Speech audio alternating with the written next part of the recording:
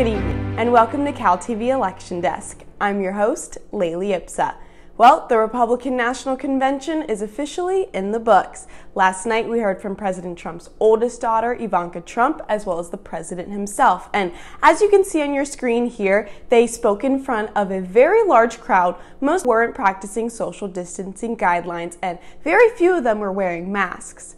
During his speech, the president largely talked about his accomplishments during his first term, hit on the economy, and also talked about what he felt like was a successful response to the coronavirus pandemic. So now that the president has made his case, the question remains, was he successful? CalTV's Rebecca Smith has the latest as she sat down with the external vice president of Berkeley College Republicans to get his insight on the RNC and what he feels like is Trump's path to victory.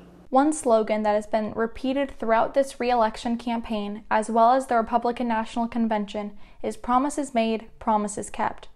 What is one promise that Trump made during his campaign in 2016 that he has kept during his presidency that you believe makes the best case for his re-election? The biggest tribute to that would be the economy.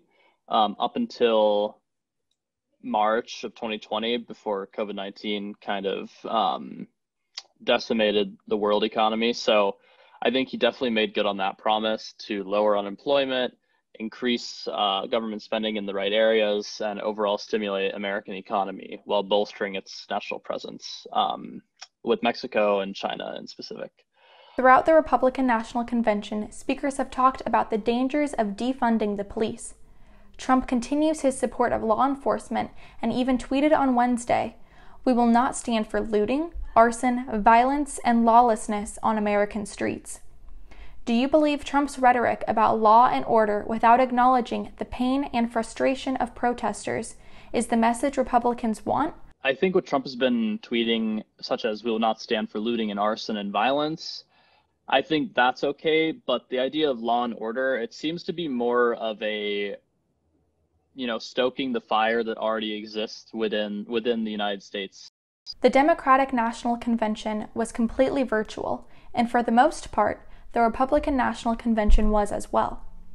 In light of the ongoing pandemic, do you think it sends the right message to America to have Pence, the leader of the coronavirus task force, speak in front of a large crowd where masks weren't required? If the fact that they were in a large crowd without masks, that's dangerously incompetent, I would say. It's just ridiculous.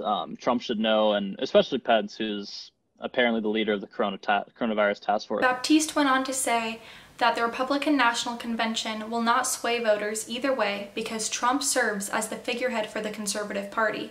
He believes Republicans will still show up for Trump on November 3rd. Thanks, Rebecca. Okay, now that Democrats and Republicans have both had their conventions, what's next? Well, Election Day is about 66 days away, but early voting starts in just 21 days. So as we start to see people really gear up to head to the polls, we're going to also start seeing a lot more campaigning from the president as well as former Vice President Joe Biden. And they're going to also start getting ready because they're going to face off in the first round of presidential debates in about a month on September 29th. So be sure to stay tuned to CalTV Election Desk as we'll have a full debate analysis and rundown for you. All right, that's going to do it for me tonight. I'll see you next week on another episode of CalTV Election Desk.